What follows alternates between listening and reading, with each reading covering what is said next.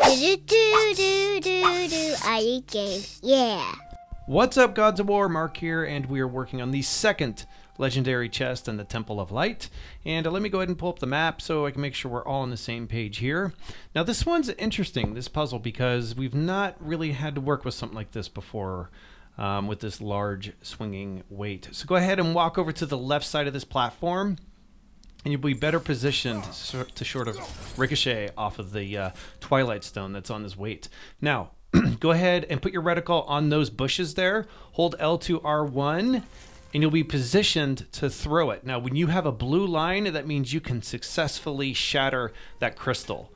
So once it's lined up, let go, and boom, you will destroy that crystal. Now, we're not done. We need to also get to the chest. And this might be confusing for some. So looking at the weight, go to your left, and then walk up, and you should be able to grapple to this plate. And then there's another way to swing across, and then once you get across here, there's a legendary chest. Don't forget to like and subscribe, folks. It does help me out quite a bit.